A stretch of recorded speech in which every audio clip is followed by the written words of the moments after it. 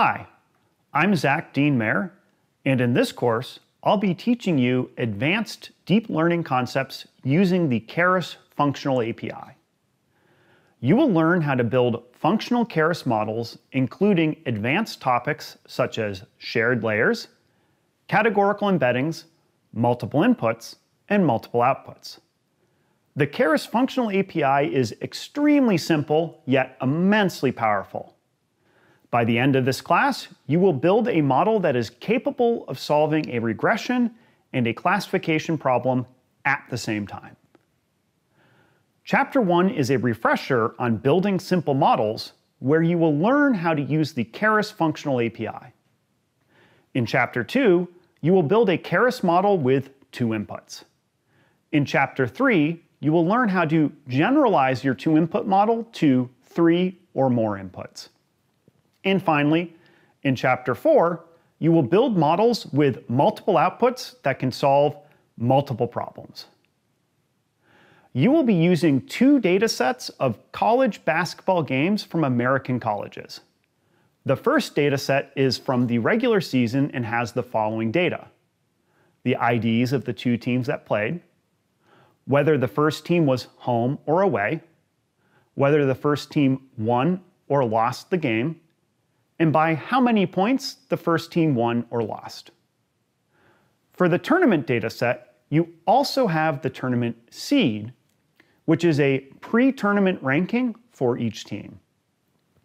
These seeds range from 1 to 16, where the best 4 teams get a seed of 1, and the worst 4 teams get a seed of 16. You will use the difference in the 2 teams' seeds as an input to your model. Here are the first 5 rows of both the datasets. You can see that the team variables are encoded as integers, and the tournament dataset has 1 additional column: the difference between the tournament seeds for both teams. Other than the seed difference, the 2 datasets have identical columns. Within a given year, a team's roster stays relatively constant, but between years it can change a lot as seniors graduate and freshmen start. Therefore, for every year, each school is given a unique integer ID. Keras models, at their simplest, are fundamentally composed of 2 parts: an input layer and an output layer. To start, I'll define a very simple Keras model which only expects a single input. I'll specify this using the input function from the Keras.layers module.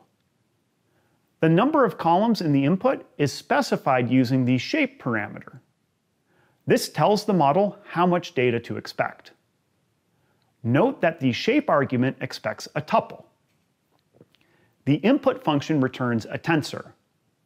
If you print this tensor, you'll see that it is a tf.tensor object, which indicates it is ready to be used by our model as input. Now that we've defined our input layer, let's define the output layer. Outputs in Keras are most commonly a single dense layer, which specifies the shape of the expected output. In this case, we are expecting our model to predict a single value, so we pass 1 unit to the dense layer. If you print the output layer, the result is not a TensorFlow tensor. It is a function, which takes a tensor as input and produces a tensor as output. The difference between layers and tensors is key to understanding the Keras functional API.